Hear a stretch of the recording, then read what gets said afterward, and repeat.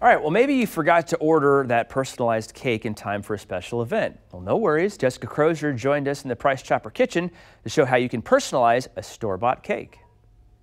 First off, what cakes can we get that are immediately available for pickup from Price Chopper? Sure. So we always have a variety of sheet cakes. There's usually vanilla or yellow cake, vanilla, marble, chocolate. We also have a variety of round cakes usually available, from like chocolate on chocolate to carrot cake.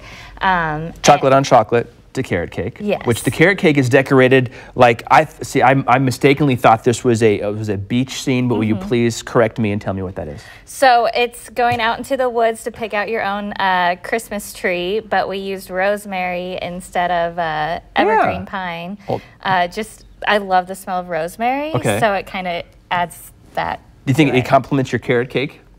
Yes. Okay, beautiful. Well, we like it. Now, how do you get your blank slate to decorate? Sure. So, as you know, most of these cakes are going to come similar to this. Yeah.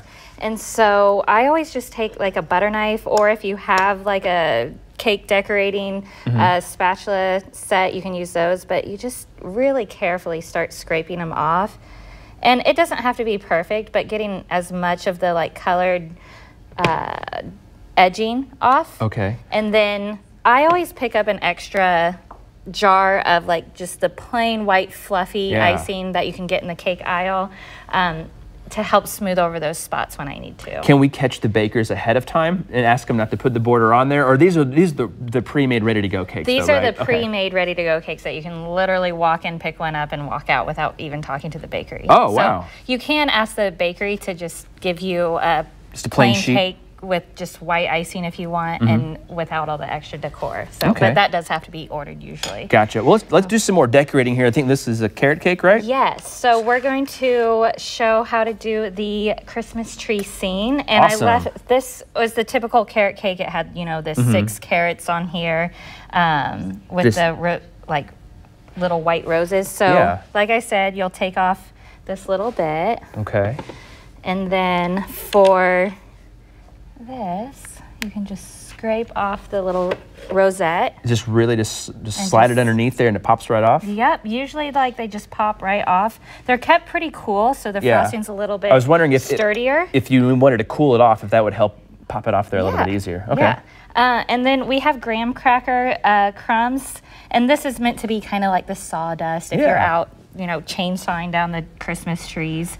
And just put a little bit on there. This complements the carrot cake as well. Oh yeah. With that cinnamon and allspice type flavoring, goes good with the graham crackers. Okay, now I can automatically see what my problem would be if I tried to use the rosemary. It looks like my tree is probably going to fall down. How do you keep keep it from drooping over? Because we want to have straight Christmas trees, don't we? Yes. So one of the tips that I have is take some of that extra little icing from that you just pulled off and put it on the bottom, and that helps.